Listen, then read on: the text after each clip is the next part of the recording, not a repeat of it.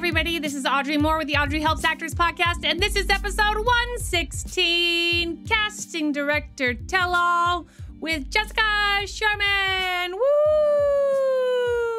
Jessica! Hey, Jessica is a casting director who has worked on shows and movies like Bates Motel, Willow, and Star Wars The Force Awakens. The Force isn't asleep. It awakened with Jessica's help. She's also the founder of A Cause for Entertainment. We discuss self-taping tips from a casting director and the impact of self-tapes on casting decisions, advice on auditioning for different roles, and the significance of understanding the character. And we fake cast a live action version of Inside Out to give you insight into who is best for a role and why. I mean, a really great conversation, if I do say so myself. Self-Tape May! Congratulations to everyone who finished any tapes during Self-Tape May. Congratulations to everyone who finished 16 tapes, and super duper congratulations to the random winner I'm about to announce, who finished 16 tapes and who has won our prize package consisting of a 1-year premium subscription to Casting Networks, a 1-year subscription to Castability.actor, a free coaching session with Self-Tapes here, Jeff Pride, access to Stan Kirsch Studios' Become a Self-Tape Pro Masterclass, Amy Linden's The Linden Technique 15 Guideline Map to Booking Saturday Intensive, a general meeting with casting director Helen Geyer, and an invitation to be on the Audrey Helps Actors podcast. Woo! Yay! And the winner is Natalie J. Teaser 118. Congratulations! This week, the review baby is being fed by no one. Why do you starve the review baby? When you take 20 seconds to go on to ratethispodcast.com/Audrey, you are giving me a piece of love and affirmation and validation that my mother never gave me. And I just think that we should take that a little seriously. Doesn't it sound like a happy little gift to give to me? In fact, here's my promise. If you send me a review this week, I'm going to take a screenshot of that review, and without any context, I'm going to text it to my mother. I'm just going to text it to her without any context whatsoever. Doesn't that sound fun? It really does help us, and it feeds the review baby, which is really the deep, sad hole in my heart of a lack of my mother's bond and love. So thank you so much in advance. You just go to ratethispodcast.com/Audrey. That's all you have to do. ratethispodcast.com/Audrey. This week's podcast is brought to you by Casting Networks. Go to castingnetworks.com/Audrey and use promo code AudreyCN for $65 off a premium annual membership. Boo, boo, boo, boo, boo. I love giving you money. It's my favorite thing. All right, I hope you're on your way to an audition. I hope you book it. I hope you got that audition from Casting Networks. You're going to go book a big job, and that you got that audition because of your $65 off your premium annual membership. So, huzzah! Audrey helps actors because they don't know anything. So, hi, everybody. I'm Audrey Moore with the Audrey Helps Actors podcast, and today we have Jessica Sherman. Jessica, hey girl. Hello. Hi. How's it going? I'm thrilled that you're here, mostly because we are doing like a podcast blend today. Those of you who are not aware, you are a cast director and host of Tipsy Casting. And tell everyone what happens on Tipsy Casting. We drink and talk casting. So here we are. So here we are. So we're going to do a little drinking and talking about casting. Yeah. Yay, cheers. Yay. Thrilled. Okay, so I want to tell everyone about how outstanding you are. So let me just love on you. You have been a casting director in town. Well, you're born and raised in LA. Let's start there. Mm-hmm. Yes. I have a special place in my heart for people born and raised here. I really do. 2, you have been casting for several decades now. Yes, 15 years. About 15 years. Yes. Congratulations. Thank you. Survivor. Okay, wonderful. And you came up with a legend under the sort of tutelage and mentorship of a legend. Do you want to tell them who? Yes, April Webster and Alyssa Weisberg. Can't forget about her. Let's not. Yes. Let's not ever. Yeah. Great. Okay. And you have cast tons of the best shows, the best pilots. You are currently wrapping on a project we won't tell them about. And congratulations to Thank you on all of that. Working right now is anyone can get a job, you guys. Yeah. I mean, just along with everybody else, it was rough last year, to say the least. It's been a rough couple of years, guys. This is going to be a little rough. Yeah. I feel very fortunate. I am really thrilled for you when you told me the news. You also are one of the most capable people I know, and people don't know the sort of 360 multidimensional version of all that you do that is really valuable. And so I would just like to shout some of that out. So first of all, you founded and created A Cause for Entertainment, which is to help and support people with cancer in ways that are sort of maybe a little sneaky. So do you want to talk about that? What do you mean sneaky? Well, like it's the sneaky expenses. It's the sneaky things that like you don't know about. The sneaky expenses is, you know, the parking when you go for chemo, the childcare, like all of those little things that we don't think about, that it's part of the treatment process and all of that. So I was involved with a number of organizations on a larger scale that were the big organizations, the Avon Foundation. And while they do great work, they have a lot of overhead. And I realized that there's a ton of money that doesn't end up with the people that need it wholly.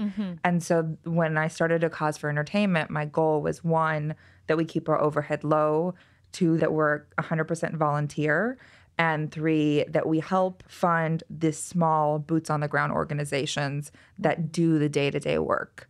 And so that's what we've been doing. And this year is our 10th anniversary. This year is your 10th? Yeah, in October. Do you have a date yet for your Not yet. event? I've got 2 venues that I'm sort of trying to get at the lowest possible price.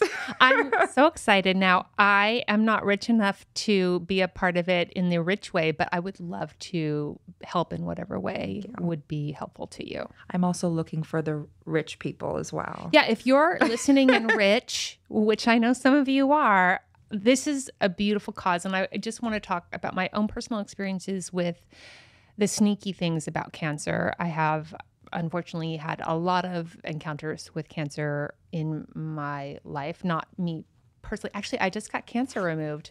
Hey! Oh, wow. I knew she was coming. She was no surprise. I've been waiting for her my whole life. There she was. But now I have had a lot of people in my life who have passed from cancer and who have struggled with the cancers. Yeah. And it is such a relentless experience. And it really is, I find, I'll get like really emotional, the pockets of people that are helping in ways that you didn't even know you were going to need help. Yeah. And these people reach out or are reachable and do the things that you just don't have the bandwidth for, whether that's emotional or financial or physical.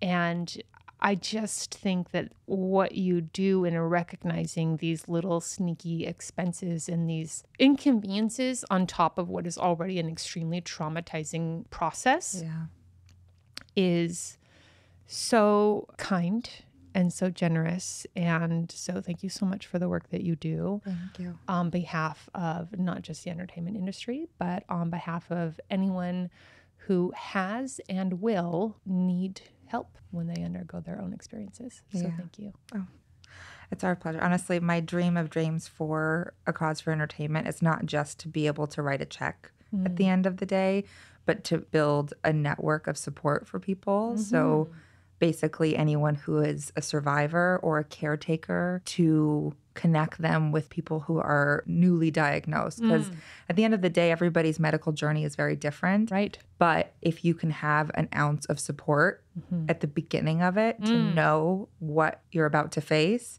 I think it makes it a little less scary. So we're slowly building into that space, but we're definitely looking for a network of people who are interested in participating too. Rich people. I love rich people. They're my favorite. Yeah. I just love them. So yes, thank you so much for that. I just had an experience with a friend of mine whose dad underwent this catastrophic treatment. It was my best friend's father, and I was there for her as I know to be, because I know somebody has to caretake the caretaker. Yeah.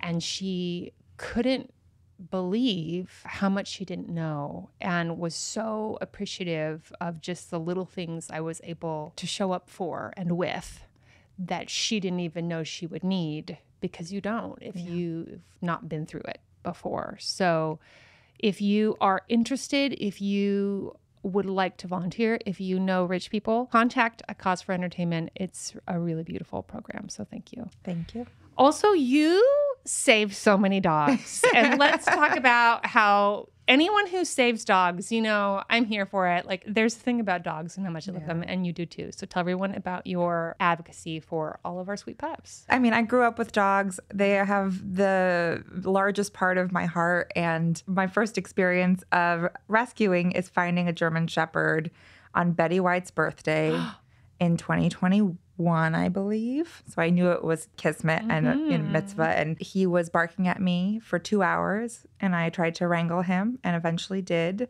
And then tried to get him placed and had to fight another rescue that I entrusted him with to get him back. Yes, he was in a kennel for almost a year. Oh my God. We got him back. He's got a home now. He's very, very happy. And in that process, I started fostering another dog that, I don't know if you know Lauren White, but she tagged me on Instagram saying, oh my God, he looks just like Lucy, who's my other rescue dog. Yep. And the rescue reached out to me asking me to repost the post because this was Saturday at 7:30 a.m. And they said that he'd been red listed and his deadline was 9:30 a.m. Oh. And so I started asking a bunch of questions. I reposted it and basically said, if nobody comes I'll take him as a foster. Then I fostered him for 10 months. Oh. And then I just adopted him. Yay. So now we're a family of 3. Yay. It is a very happy thing. And I'm really glad that you're surrounded by so much sweet pups and so much love over there. And anyone who's posting about helping and saving these little puppers or cats, I'm here for all of it. It also tells me something about you. Yeah. There's a photographer in town who's like kind of grumpy, but his profile picture is a fluffy little white little dog. And so when I tell people, I'm like, so I think you should shoot with this photographer. He's a little grumpy, but I just want you to know in his soul, he's a Pomeranian. Totally. You know who I'm talking about, don't you? I don't, but okay, I can but it is a Pomeranian. Yeah, okay, great. So that's what it is.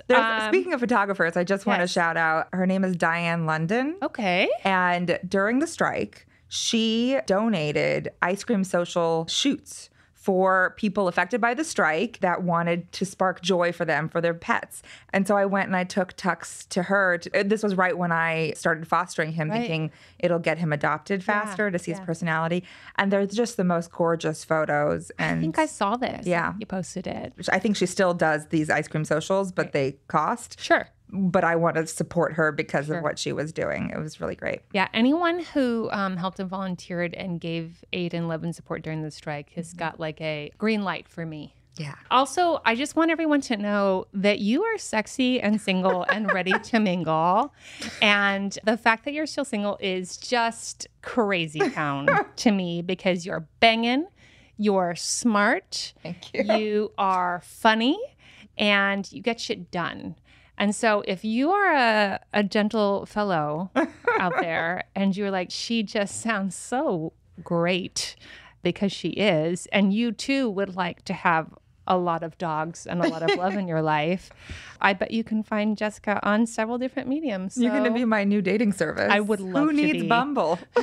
You don't. No. You're just me. Clearly not. Well, cheers to no Bumble. Cheers to no Bumble. Very good. Okay. So I have covered a lot of topics so far this season that is getting a lot of chatter, I feel like, online. And I just want some casting perspective, because people are always in a panic, right? Yes. Actors, as you know, always in a panic. So tell me about dressing for a role. Has anyone in your 15 years of casting ever worn an outfit that was so far that it lost them the role? And then what size was that role and how far was that outfit? I've definitely seen a number of these situations. But in the self-tape space, it's becoming less of a concern. Usually the roles are smaller.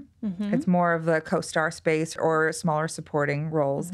But the things that you'll see, if it's a medical role, then you'll see the lab coat. If it's a cop, I've seen so many people dress in full regalia. What ends up happening is that if you're not right for one of these roles, there's less possibility that we might be like, oh, they're better suited for the teacher.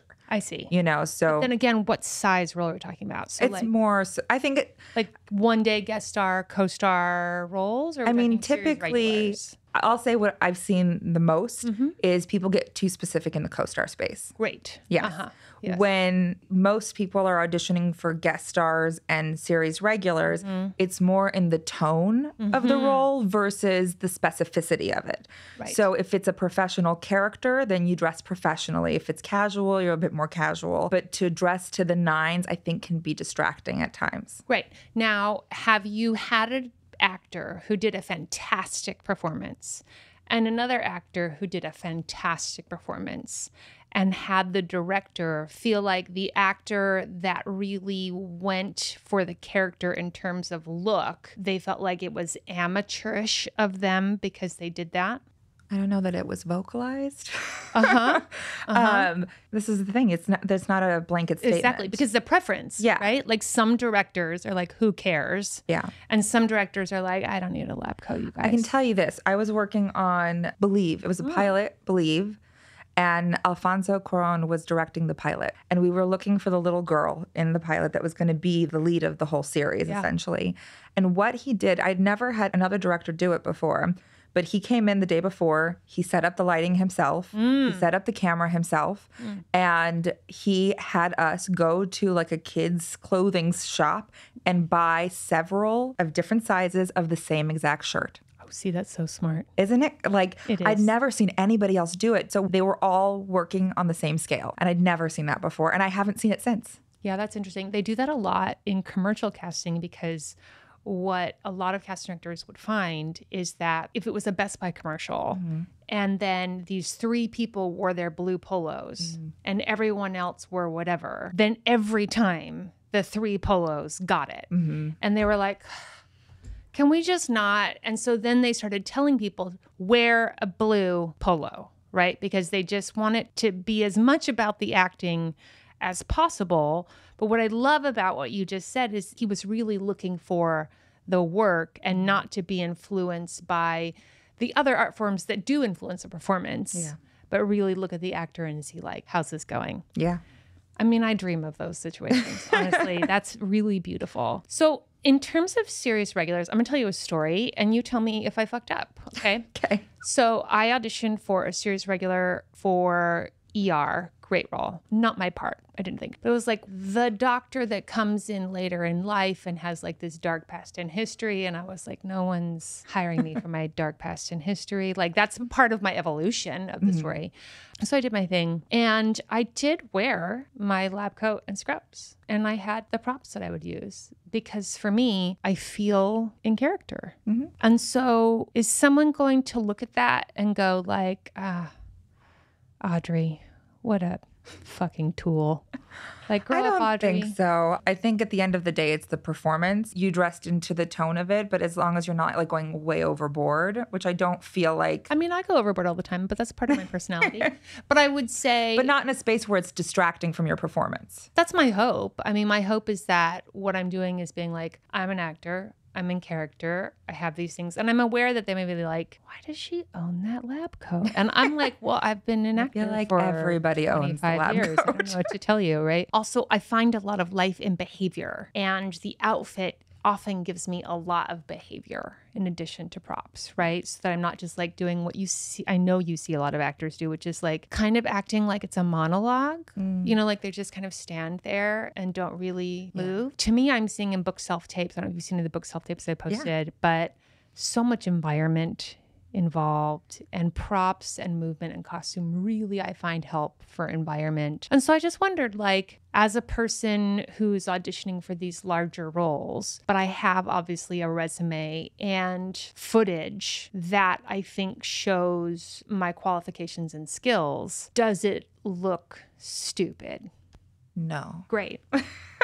I don't think it looks stupid. I think, again, if the performance is there, it's not going to matter what you're wearing as long as it's not a distraction from your performance. Right. And the same thing in terms of environmental stuff. Right now, we're in a position where we're watching a lot of self-tapes. Right. Our jobs, which I'm not particularly happy about, but our jobs have changed in nature. Our job is no longer to mine the performance and collaborate with the actor. Ours is now being media managers and trying to find a spark in a self-tape, which is very hard. Yeah, because self-tapes are innately very boring. Like, the writer didn't write the scene to be an exciting self-tape. Yeah.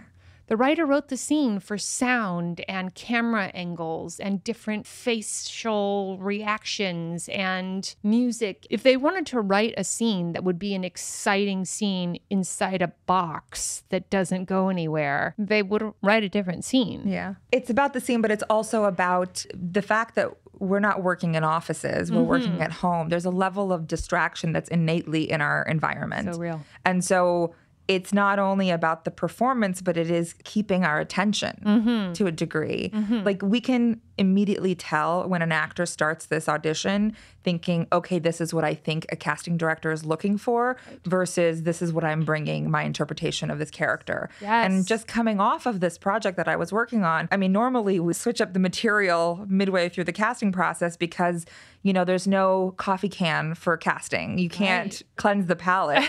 You know, so I think a big part of it is we start to see auditions that everyone's having the same beats and it's very monotonous and you're realizing that nobody's actively making it their own. And on this project I was working on, we encouraged people to improvise. I encouraged people to call me and schedule sessions to talk about the character before.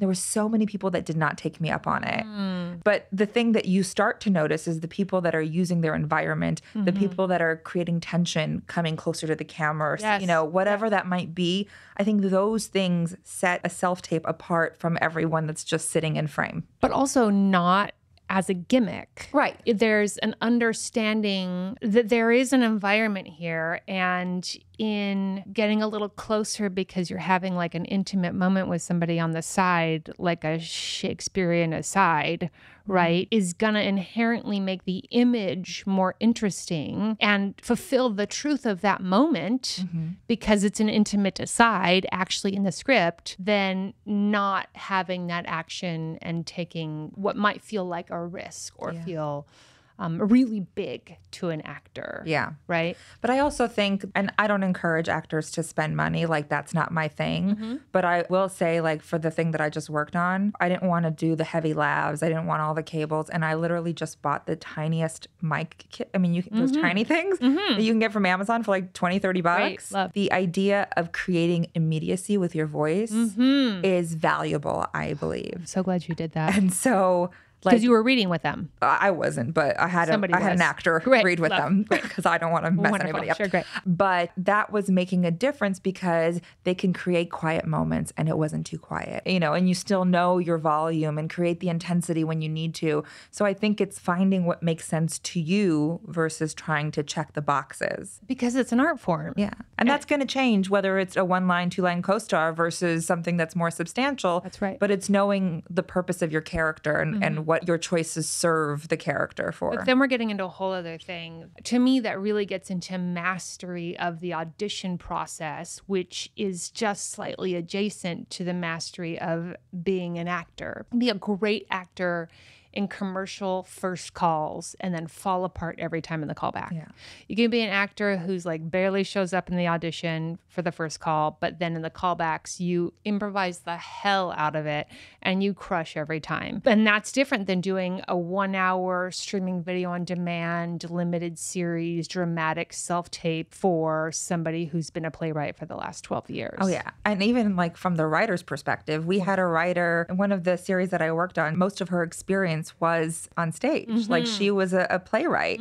And so the scenes that she would write were a mouthful for screen actors. And so there was a lot of going back to the writer and being like, listen, all of the actors are having trouble with this. Maybe we should refine it a little bit. Just a smidge.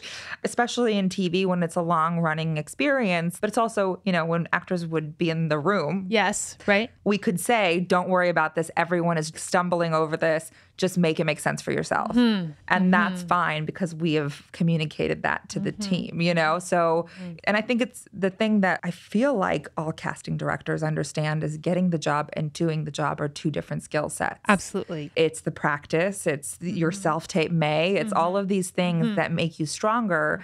But I hope that we are getting to a point as things start to move forward that we will be in a position to offer actors the choice of being in the room or self-taping because that's what it was before and it should be again. And I've started hearing whispers of some casting directors going back in person, like the understanding that everybody thrives in a different environment. That's right. And if we can give people options, why not? Yeah. People ask me all the time about self-tapes versus in person. And I'm like, I don't know, 6 in one, half dozen the other. Like there were great things about being in person. And then there were things about being in person that made you want to smash your face against the wall.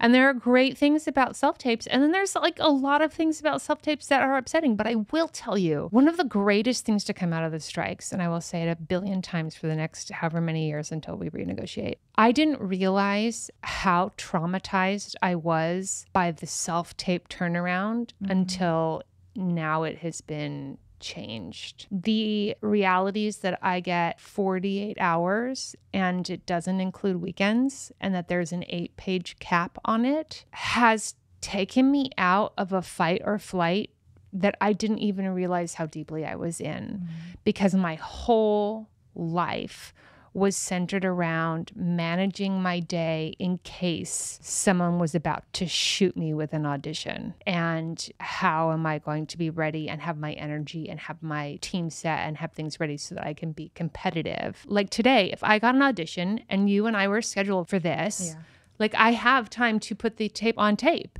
Whereas I would not feel comfortable doing this time last year, because I would feel like I'm going to get an audition and I'll spend the entire week panicked that the moment I'm going to have this chat with you, I'm going to get an audition of a lifetime and have to turn it in by 10 o'clock tomorrow morning. I don't understand the casting directors that were doing that to actors. I can't exclusively say that it was casting directors. I don't think it was. It could be representation that is delayed. Like it was production. Well, I understand if like things are happening at the 11th hour because that is still part of the stipulation. Like if it's an immediate thing that's happening, you can create a shorter deadline. But that should be so infrequent. I think there are productions that are notorious for that, sure, but that shouldn't be the majority. And I have casting friends that are married to actors. Yes. And I hear these things of like, oh, they got an audition for a series regular that's due tomorrow morning. And there's no reason that should happen. No. Obviously, I don't know all of the points of negotiation that they settled on for your contracts, but I think this was the best thing that could have come out of it because nobody should be doing 12 pages on the first call. Unnecessary. So unnecessary. Like when they first put the ban on indie productions, I was like, why? We don't do it. I know. That's it's usually the procedurals I found. Procedurals, pilots. Yeah. Things that are like going. And they're like, today. And as somebody who is in a level of auditioning that is getting those 12 pages or whatever and great opportunities, but they had to be in immediately. And also, like, I know about production. Like you, I'm like, what's happening? It's counterproductive. It's counterproductive for everyone. Yeah. And again, I agree with you. Like, there are instances where it's necessary, but not to the degree to which it was my life. Yeah, no. Yeah. But wait, Jessica, wait. You incredibly kind, generous person, you. Also, so banging. I have to interrupt you. Help me. I need some help. And now it's time for listener questions. I'm so scared. This listener question is brought to you by Casting Networks. Casting Networks is where more professional roles are booked than any other casting service. It is used by more than 1,000 of the world's biggest casting directors, the world's global membership. With a premium membership, you can submit yourself to unlimited roles, connect with agents and managers through Talent Scout. Talent Scout, get it. Upload 3.5 gigabytes of media, track your submissions with Role Tracker, and access to Thrive, which provides unlimited access to telemedicine and behavioral services, network pharmacy discounts, and home testing discounts. OMG, if health isn't important, I don't know what is. We're offering a $65 off a premium annual membership. Use the code AudreyCN when you check out. Instructions on how to redeem the offer can be found at castingnetworks.com/Audrey. That's castingnetworks.com/Audrey. Use the promo code AudreyCN for $65 off a premium annual membership. Call us. Questions at 667-ACTOR-70. Call us with your stories, your wins, your trials, your tribulations, your thoughts. I like it. So many of you have had incredible wins and experiences through this self-tape made process. I want to hear about them. I also want, like, if you guys have something super weird that happened to you in an audition, I want to hear that too. Like, I want the dirt. I want the hot goss. I want it. Give it to me. Leave me a voicemail, 667-228-6770. Hi, Audrey. I'm calling from Los Angeles, and I wanted to ask about how you deal with this pressure to be thin for female actresses. I feel like I'm really feeling this right now, and there's just so much like Ozempic noise in the news, and there's just so much happening right now that's like women need to be thin, especially amongst actors and actresses and people in entertainment and Hollywood in general. And I was just wondering what your journey is on that, and if you have any tips for young actors on that. Thank you so much for everything that you do. You've helped me enormously, and you're the best. Bye. OMG, I have so many thoughts about this. My biggest thought is, what is it, 1992? What's happening? What is going on? Why?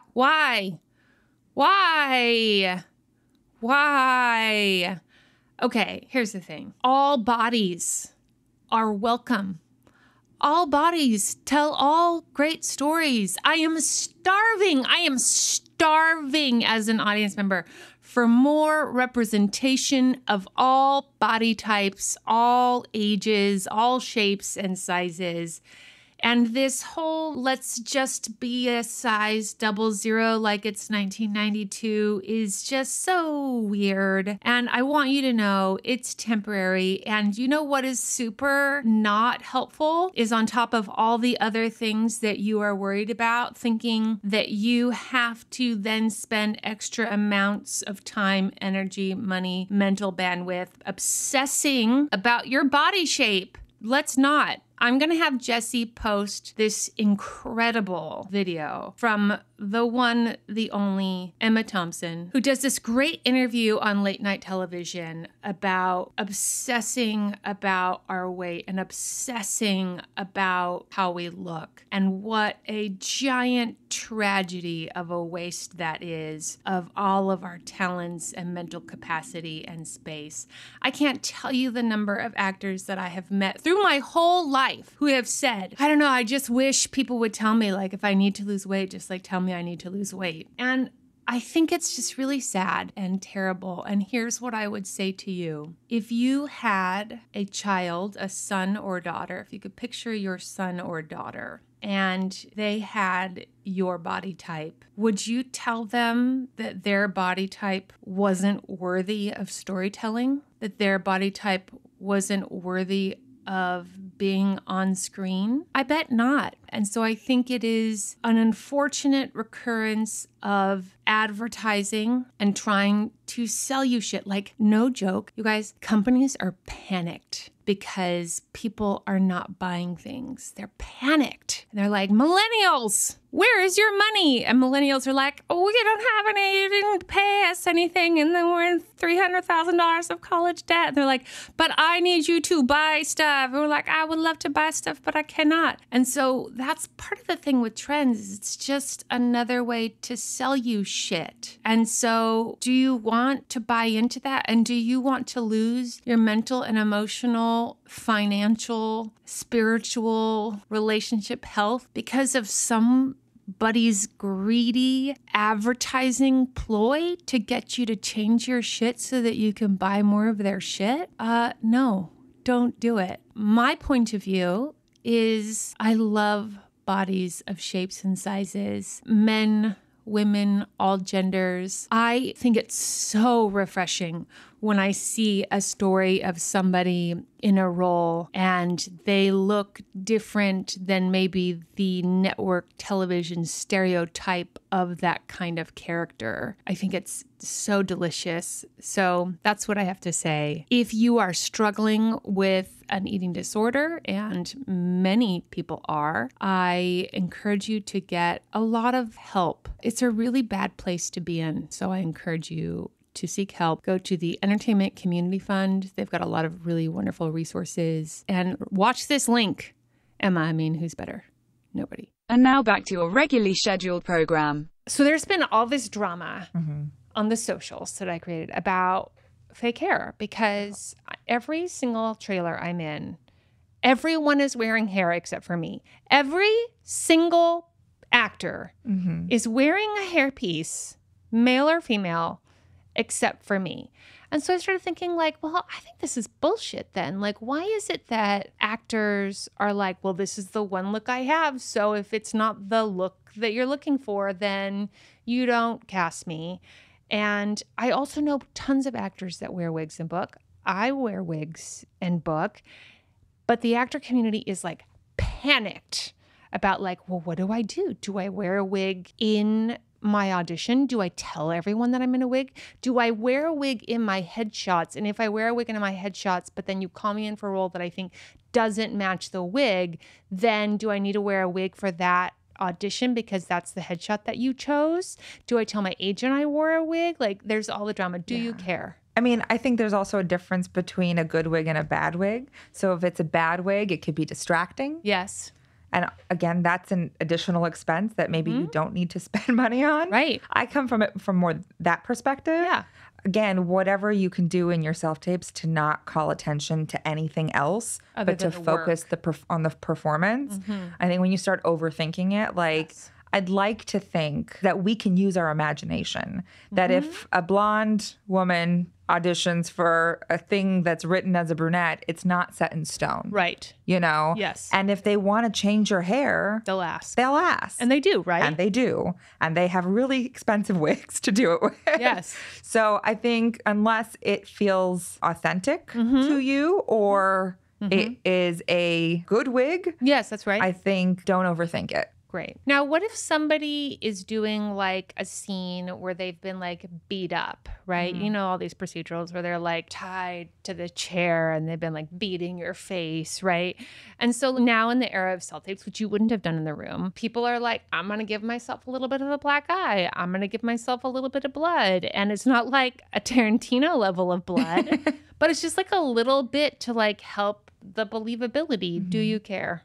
No, I think that's fine. Great. Okay. Just so everybody knows. You're one casting director. Yes. I would just like to point out one casting director who's worked with legends and is still working with legends and is a legend herself. Because we've gotten a lot of people who've been like, what do you think? And I'm like, well, I can tell you what I think, but I'm not a casting director. I'm just a fellow actor.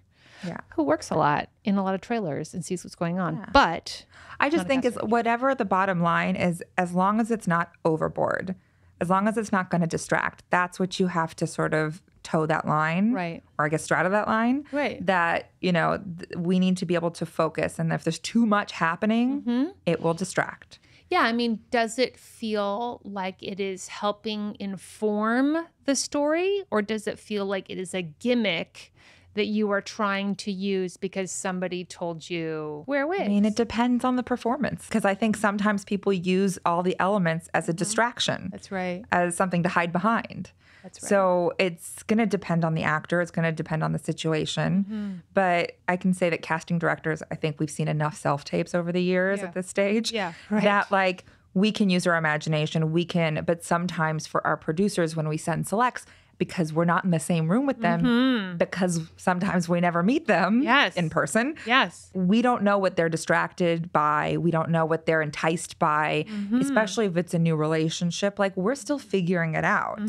And, you know, when we don't have the ability to have those conversations with them because sometimes they don't have time for us. Yes. Which is really shitty, but it's a reality. It's common. Yeah. And that's, you know, for us, it's like we want to set you up to have the most successful opportunity, the biggest chance at it. That's the thing that I would really like. If I could just get everyone to understand what it is that you do, it's that I know casting directors and agents get like this weird rep, but in my experience, just like actors, once you get to like a level, right, where you're a professional, people know who you are and you get good jobs and people have respect for your skill set. You're such advocates and creative collaborators, and that's what you want to be. And you are not the gatekeepers, the naysayers, the mean kids at the table squad. It's like casting is not getting paid that executive producer money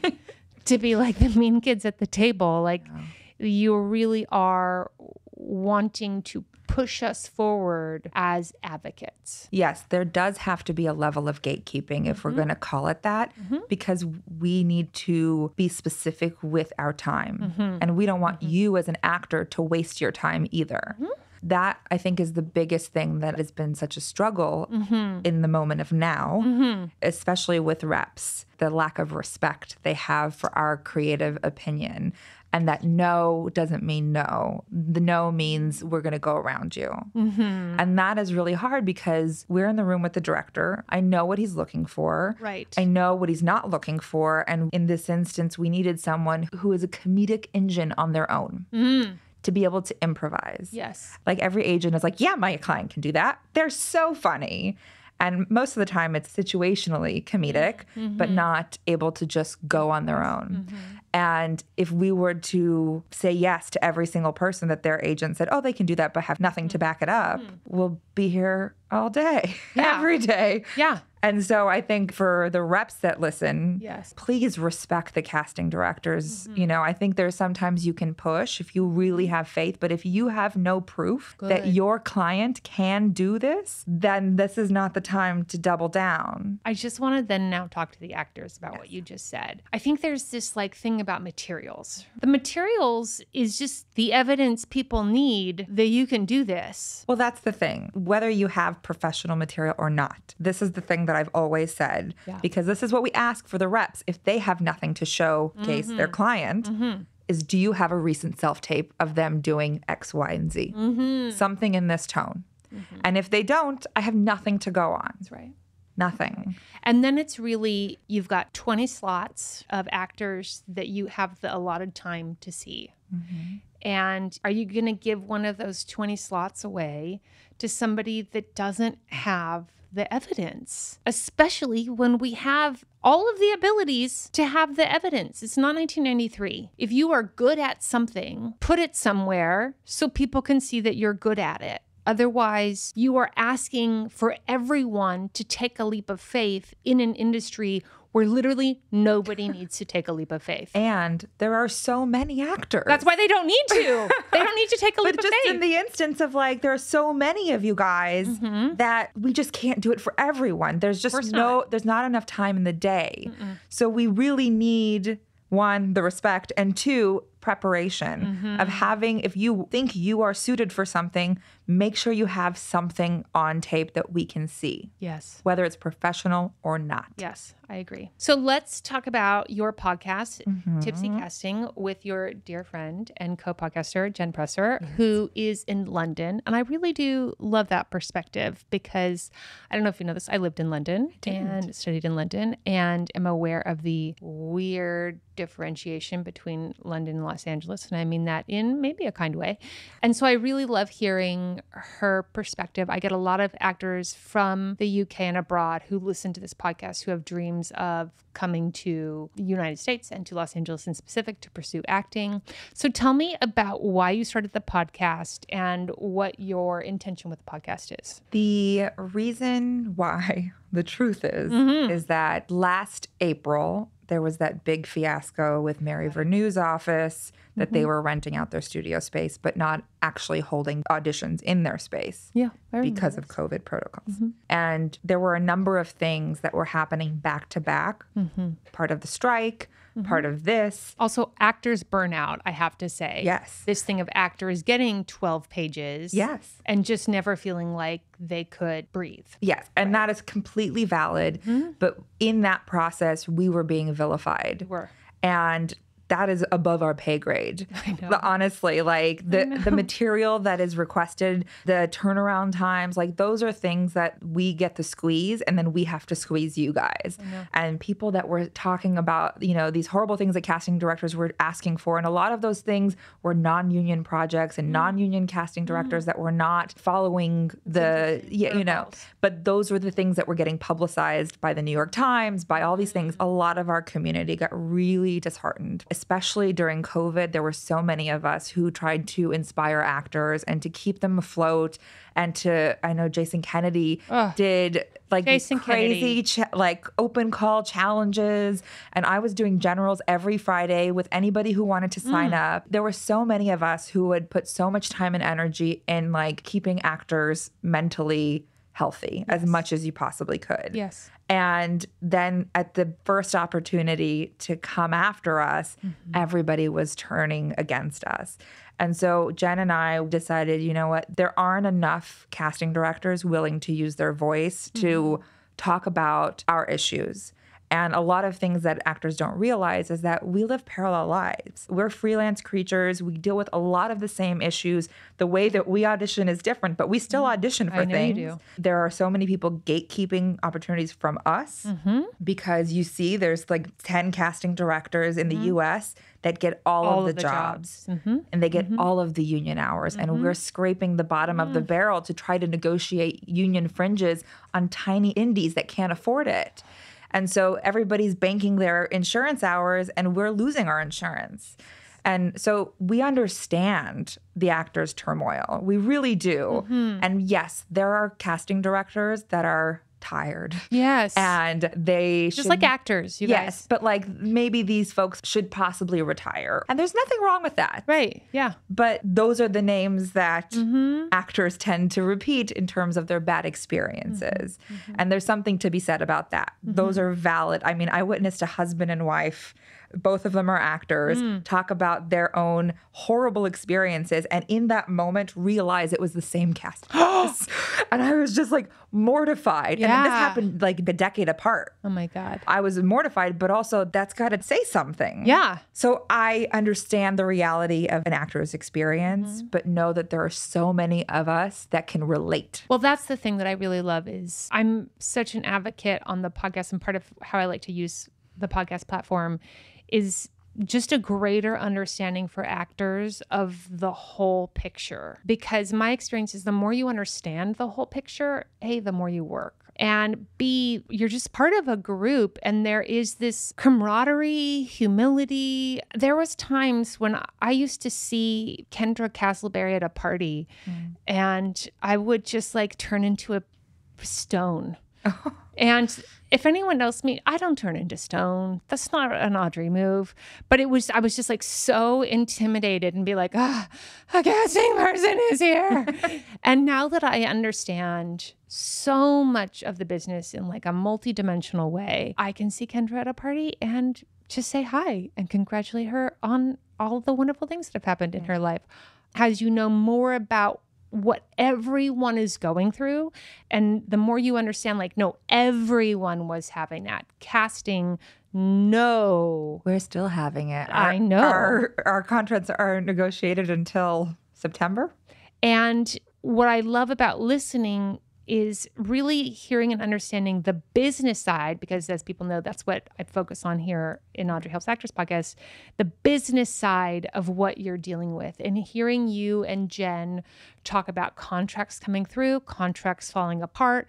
Like, that's what we're all dealing with. Writers, directors, producers, actors, everyone, casting directors are all dealing with this job to job, scraping along, competitive, trying to go above and beyond without burning out or maxing out your credit cards or whatever it is to stay in the game. Yep. There are so many people in the space of COVID that moved out and left the business on the casting front, on the actors front, everybody. I was like, bye. You're like, it's okay. Okay. So tell me about now your intentions going forward with Tipsy Casting. What do you hope to get out of it in the next year as you're going forward? A big part of it is demystifying the process. For us, talking to directors, talking to showrunners, things that we didn't know about, that also educates the actors that listen. Our big thing has always been to educate producers and directors about our issues. About the fact that if the studio gives you 8 names, you can ask for 10, right? We had Ryle Tucker, who's showrunner. I worked with her on a show called The Returned, and she did that Sacred Lies series. And we had a conversation, and she was talking about mentorship within her own industry, and she started this program for writers. And she was like, you guys should do that for casting. And we basically had to tell her, like, we have no runway. We are barely scraping by as it is. Yeah. And we can't be mentors because we don't have any. You don't have any. And so I think for her, that realization that our success, much like actors, depends on her awareness as a showrunner. Of what she can ask for. Yes. Yes. Because all she thought was like, oh, they gave me this list. This is what I have to choose from. But the truth is that the thing that all of these executives toe is that we will never get in the way of a producer's or a director's first choice for a casting director. So if they do, it's a problem. Yeah, right. But, for those filmmakers and those showrunners to come to the table knowing that they can ask for people they want or to meet with new people, that's a power they have that they don't know they have. So that is something that we're trying to educate people in our space, but also uncover things that we don't know and that most people don't know. I just think that's great. The more we all know about what all of us is doing, the more we all benefit. And what's so great about access to free information is that it allows us all to get experience before we are at the level in which experiences like actually practically taught us that thing. Yeah. So we might get a little insight of what to expect. So I want to talk about casting in terms of budgets, productions, things like that. Getting a project off the ground and how casting is a part of that. So we're going to play a game called Inside Out is now a limited series on Disney. Okay. The Pixar movie coming out probably by the time this is released. And we're going to say it was such a success. Disney's like, let's do a live action TV show of Inside Out. So I want to talk about just a few characters. So let's take Joy. Joy could be cast any age. So they might come to you and say, we're looking for a 15-year-old. And they might come to you and say, we're looking for a 45-year-old. Or they might come to you and say, like, we're open. Like, just give us somebody that exudes joy. But Joy is like, kind of number one on the call sheet. Are you casting an unknown to play Joy? If the pool is vast that we are choosing from, it's ultimately going to depend. In this case, I would imagine, yes, it could be any age, but you'll likely need someone who's got the layers, who's got a little bit of experience. But I just refreshed myself and watched Inside Out. Good for you. It's so good. Fresh. It's great. So I think you'd probably skew a little bit older just based on creative conversations. Yes. But I want to talk about the a little bit older Because to me, what you said, which I think is so important, is like a level of experience. And I think people who don't have a lot of experience don't understand why experience is important. But I'll clarify, not necessarily acting experience, but life experience. Great. So there are two versions of it. There is a version where if it is a younger character, there are certain aspects of the character that are maybe part of underrepresented communities. Great. Then we will do a search. Do like a wide search. Yes. And then they know anger, sadness, whoever else is going to be part of this journey. We will build the cast around this person that is part of a search. Right. Right? Yes. If it is the thing that they don't want that version of it, we are going to be looking at marquee names. And tell me why, because I want people to understand in terms of financing. Yes. So the creators of Inside Out, the TV show, do they want it to be successful or unsuccessful? Probably successful. They do, right? And so in being successful, they need people to tune in. And one of my greatest lessons about that was when I was on the SAG Awards nominating committee. And so I got sent like 5,000 movies that year. They just send them to you. And I was like, oh, marketing. Because I didn't have time to watch 5,000 movies. So the ones that I watched were the ones that had buzz. And there were plenty that probably were very good movies that were sent to me in like these sad little cardboard little slides because they didn't have the budget. But they were like, please think of me. But I think there's a difference because when you're starting with a project that is an unknown entity, it's different to put a marquee name, to put a face that is recognizable on that packaging. Let's talk about it. Yes. Because you, in one of your most recent episodes, you talked about Planet of the Apes. Yes. And how we have Planet of the Apes and they had what you guys called an unknown actor. And I say Pasha. But unknown in the sense that my mom doesn't know who she is. It's always the mom test, you guys. She's not going to be, she's a great actor. Great. She's has a series on her belt. Yes. But not a known entity to the middle of America or the average person. To me, it's a mom test. Yes. Does the mom who watches Grey's Anatomy for the last 20 years know who that actor is by name? And if the answer is no, then they fail the mom test. They may pass the Hollywood test, but they fail the mom test. Okay. So you argued that Planet of the Apes itself is such an IP, intellectual property, for those who aren't aware, that it draws the crowd despite the lack of mom test pass in terms of casting of number one on the call sheet. Yes. So that's an instance like what you're talking about where the project itself, the hype around what it is going to lift it up regardless of who you cast as the lead. Correct. However, if you're Disney and... Trust me, I know this right now. I know you do. I bet you do.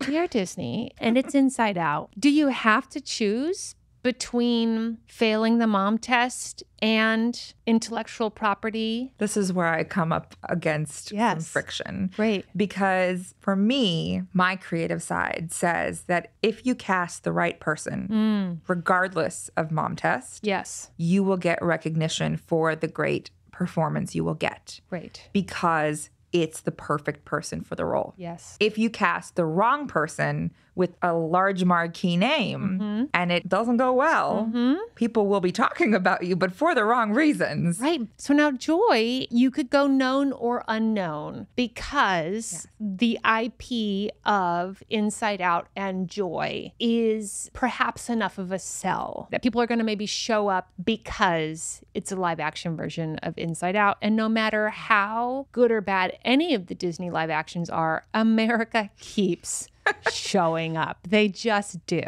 It's just what's happening. So then I want to talk about smaller roles. So maybe if it's Joy and it's a 25-year-old, she's not union yet, she just graduated from college. She's been in the city for 2 years. Like, she's probably not getting an audition for Joy, right? I think it depends on representation. It depends on representation. And so let's talk about that. Sure. Because let's talk about gatekeepers. If your representation has relationships with casting and is like, I have this person, they are new, but they are really special. Let me show you this tape I have of them being really special, and you can see the joy that naturally beams out of their pores. Then if it's a agent who has earned a reputation of trust to be heard and listened to, and you are that 25-year-old actress who is repped by that agent, then you might get your tape seen. Correct. If you are an agent that nobody's really ever heard of, we'll just say like maybe a little crazy. We all know those agents. We all had them. And doesn't have relationships yet, is new on the scene and has an unknown actress, 25, and they think she's great. She's got a self-tape that maybe is really fantastic that shows all these things. Is her tape getting watched? Here's the difference, I think. The agent who has the relationships is picking up the phone and making a call. Right. The agent who doesn't is not. And they're likely not emailing as well. Yes. If they are emailing, this is the thing that I've experienced this year specifically. Okay. Is that reps that I don't know are emailing me as if we've known each other for years without an introduction. This business is 100% based on relationships. Yes. And I don't mean that in the gatekeeping way, but a big part of it is building not only trust, but also understanding what your taste is as an agent. Yes. And you can have a whole client list of actors that I'm not familiar with, but like if I start bringing them in and I see that they're not ready, right? They are not ready to have representation yet. They're not ready to be in the room with casting directors yet. They're still working on their craft. And every actor is continuously working on their craft. I understand what you're saying. But to be in that space, to have those opportunities, you're not always ready when you start, right? Listen, I want to just say to everyone, Jessica can ask any casting director that she is friends with about Audrey Moore circa 10 years ago. And I promise you, the answer is she was not ready yet. Her enthusiasm was there. Her work ethic was there. Consistency of execution. Well, honestly, like one of my closest friends, like I ended up casting his short film for him. Yeah. I got to see his evolution from someone who had something but wasn't quite there. And now he sends me his tapes whenever he like does a guest star, recurring or series regular. And I'm so impressed with his growth. And I think that's the thing that you have to understand for us is that we're along with you on this journey. Right. It's not a one and done situation. If you don't deliver 3 or 4 times for the same office, they may take a break from bringing you in because they think you need some more work. But that doesn't mean that they won't bring you back in the future. So I think it's understanding that we understand that you are evolving as a human, you are evolving as a performer. There are so many aspects of who you are that will grow. Yes. And so it doesn't have to be right now, this moment. Yes. Like, and that's very hard when you're 25. I know. I just want everyone to know, like I was 25, I understand that it's like very hard because you feel like, well, I'm ready. And then when I would have moments of experiences that really showed me I wasn't, and I couldn't deny it, it's really devastating. But also those are the moments where I put the saddle on the horse and I got back on and I got practicing. I got to work. I was determined to make that growth happen. So speaking of relationships, I would like to talk about smaller roles of like the guy that served pizza to Riley, top of the call sheet. And she goes to get some pizza and she's like excited because she thinks it'll make her feel better. And then there's a guy that serves her pizza. I don't remember if it was a guy. There's a character that serves her pizza. Broccoli pizza. Broccoli pizza, to be exact, because San Francisco. And Riley's horrified. Now, that role obviously could be played by anyone. What are some things that are going to help tell the story of a San Francisco person that works at a pizza place that serves broccoli pizza? Well, I think the look is a big part of it. So what's the look? I don't know. It's a little crunchy, I would guess. Yeah, like a little granola, right? Yeah. Yeah. So you'd be looking for whatever like a granola-y vibe is to find broccoli on pizza acceptable. Correct. Right. Great. Yes. And does this actor need to be known or unknown? Unknown, ideally. Unknown, ideally. And why? Because their job is to be sort of the organic transition in this moment, not necessarily the thing that will distract you. So we need to believe that this person is a pizza person. Yes. And not going to come back and have the story be about the pizza person. Correct. So it's about facilitating the scene rather than distracting from it. And that's a big part of the audition process as well. There are a lot of times that I understand every audition is precious and it is important, and it's maybe few and far between when you're getting those opportunities. But the biggest thing is that you have to make it feel natural.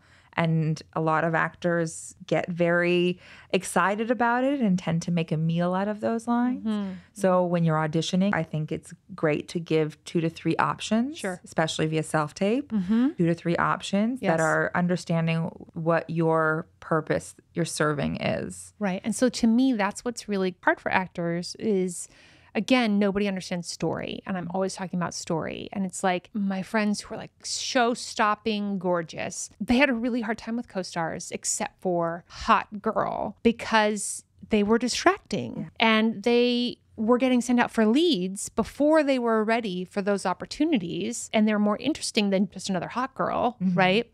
But if you put like somebody smoking hot as the pizza person, then story-wise, it's a flag that says something about the pizza place and or that we're coming back here for some reason in the story. But when I need you to blend, it's because the purpose of this line is not the person selling the pizza. The purpose of the line is San Francisco ruined pizza, not the person who sold it. But that the pizza is destroyed by broccoli. Yes. Because F you, San Francisco. Right. Right? Yes. Can you tell me where people can find you, follow you, hire you, date you? Find me Instagram. I'm very active. It's at jshermy.casting. Spell it, because I always like a spelling. JSHERMY. I like that you were like a little unconfident about that. Because I don't know. I overthink things. What do you want? Okay, great. Okay, good. Yeah. So jshermy.casting. Love. Also Tipsy Casting. Great. It's just at Tipsy Casting. Great. All one word. You also have a website, tipsycastingpodcast.com. A Cause for Entertainment. You can find me so many places. This is the bottom line. Also jessicashermancasting.com. Great. For the hire me part. Yes, love it. But also you'll take hire me probably on any platform. Yeah. And date me probably. Yeah. Like if you're partially financed and have development funds to actually pay a casting director, we all love that. That's right. That's right. You know, we got to keep our lights on If you've got contracts ready, she is available. Great. I'm your gal. Love it. Wonderful. I always ask people, do you have any questions for me? Where do you get your jumpsuits? Oh, God, everywhere. So this one, I got downtown with Buckley, actually, at a repurposing place. You know, I go downtown to the garment district, like, a lot. Oh, I didn't know. And I get fabric, and I have them made often. Oh, you did say that. Girl, yeah. I'm too tall for this shop off the rack shit, you know? But this one I actually got with Buckley. We got kind of similar ones at the same store, but they're just like refurbished and then sold for $1 billion more than whatever they bought them for. But it was such a great color and fit that I was like, looks great. I was like, let's go. Okay, great. Last question. Okay, I want to know. This is going to be like a weird question. Okay. But this is what every actor wants to ask every casting director. Okay. If I was going to be on my next show, what do you envision that show would be? A comedy. See, people keep saying comedy, but the problem is there was this gap where I had an agent that didn't have any comedy representation in terms of like nobody brought their people in for comedy. I see. Okay. And so I had like this gap where then I suddenly didn't go in for comedies. Then everyone else in my group did. And so I used to only book comedies. And then when I switched to this agent, I only booked dramas. And I've pretty much been only booking dramas since then. And my friends who know me are like, the fact that you don't audition for comedy is just like bonkers town. But now I feel like resume-wise, I don't have... But you have great relationships with casting directors. I don't know what to tell you, but it goes above casting directors' heads, as you know. And so But I think if you know comedy casting directors I do. and they know you and Right. your sensibility, Yes. that should be enough It should. to at least get the audition. Should is my favorite word. You know? In my space, Okay, good. I can speak for myself Okay, great. that if I were working on a comedy and I know your sensibility Right. and that you're a funny lady, Yes. I would bring you in for it. What about a comedy role on a drama? That exists. Yes.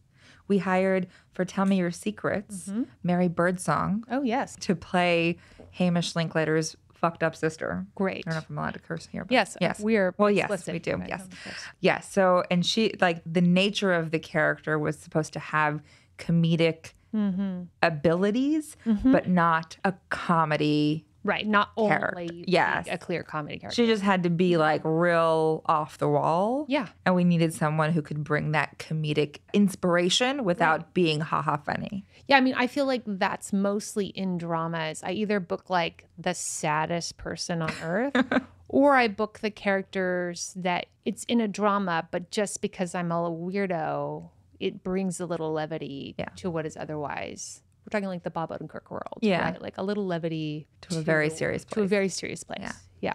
I like that I inserted my own answer into the answer, but just. But I feel like if you have the relationships and you have someone pushing you to more comedic casting directors, it shouldn't be as difficult. You know, see, Erica said the same thing. She's like, "You're so funny. Why don't you go out for comedy?" And I was like, "It's too late for me." It's not. It's never too late. It's never too late. I have so much personality, you guys. So much, Dave. Okay, great. Okay, so lastly, you get to pick out a plushie to take home. Really? And you can pick out of either side, but the deal is you have 20 seconds to pick out a plushie, and Yeah.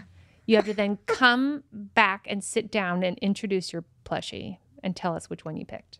Do I tell you why I picked them? Sure. Love it. Let me just take a quick game. Take a little gander. Okay. Okay, go. I love it. Okay, great. Oh my God, I'm so excited to find out which one you picked. I'm going to keep a blind eye so I can find out. Oh my God, you did the grilled cheese sandwich. Oh my gosh. Okay, everyone, Jessica picked a grilled cheese sandwich, a squishmallow. So tell me about your choice. This is Gouda toast. And There's only Gouda about the Gouda toast. I mean, it's my favorite thing about She's the Man, where he talks about Gouda. what kind of cheese do you like? Gouda. So this is a little bit of an inside joke Love. with Love. my associate that I Great. just had. That she has a bread loaf pillow. Oh my God. So I've seen the bread loaf pillow and almost bought it. So I saw it in her home Yeah. because of Zoom. Yes. It was always behind her. And then I saw it on an episode of The Circle. Yes. Love that you're watching The Circle. Yes. Girl, you and me got to watch trashy television together. I'm here for it. You know, I don't do a lot, but there are a few that I do. What you do matters. I do. Circle, Bachelor franchise, Yes. and Love is Blind. Love is Blind. Yeah. You and I could do a whole Segment behind the on scenes that. show about Love is Blind. Yes. We would It'd be get great. really popular with our Love is Blind commentary. Uh-huh. But yeah, so they had it on The Circle, and I just saw toast behind you, and I wanted it. Okay, good. I just love it. Now, Gouda toast. Do you feel comfortable naming Gouda toast in the moment, or do you need some time with Gouda toast?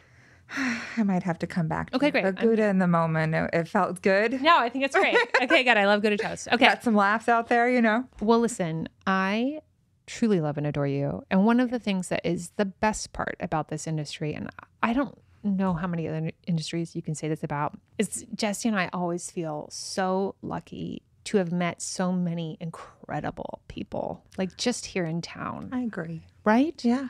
People that are not only talented, but also, God, their heart is in the right place and just like good people. Good, chill, Like with the right amount of thoughtful. crazy, But thoughtful. but thoughtful, Yeah. caring, Yeah. empathetic, and capable people. And so getting to know you over these last few years and learning more and more about you has been a real treat. And so thank you Likewise. for coming on. Thanks for having me. I'm just thrilled. Can we do a little tipsy Let's casting do cheers? Tipsy casting cheers. Again, in Spain, where you are, hopefully right now.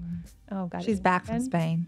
Back from Spain. Cheers to you. Cheers to Jess. May you be slammed with contracts and incredible financing. Yes. And you too. Awesome. Thank you. Next week on Audrey Helps Actors, we have David Rosenblatt. Woo! David's so great. He did 6 self-tape made challenges.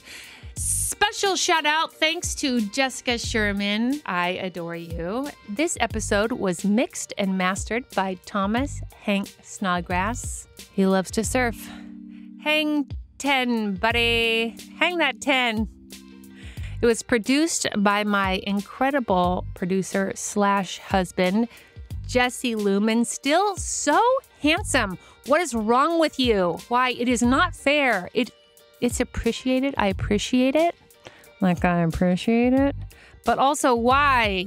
This episode was edited by Matthew Patrick Davis. Show music by Ari De Niro. Theme song by Aalok Mehta and 108 Hill. And most importantly, don't forget your towel. And when somebody's trying to body shame you, you tell them to go themselves. Special thanks to Casting Networks for sponsoring this episode. A new feature they're offering is called Thrive. Thrive, that gives you health benefits. Thrive benefits include telemedicine with behavioral health. Enjoy unlimited access to telemedicine and behavioral health services, saving an average of $564 from medical and mental health care per year. It will get you up to 80% off on prescriptions. You can also save on offers on home health testing, medication delivery, virtual consultations. Oh my God, please make health easier. Save 25% on most Let's Get Checked tests. The best part, it's free. It's free. It's frizzle-free, my favorite price, free for premium members who are based in the US and over 18. Go to castingnetworks.com/Audrey for your promo code AudreyCN for $65 off. I mean, look, you're going to get access to discounts on your health and discounts on your career. That's just magical. All right, everyone, book it. Also, take care of your health.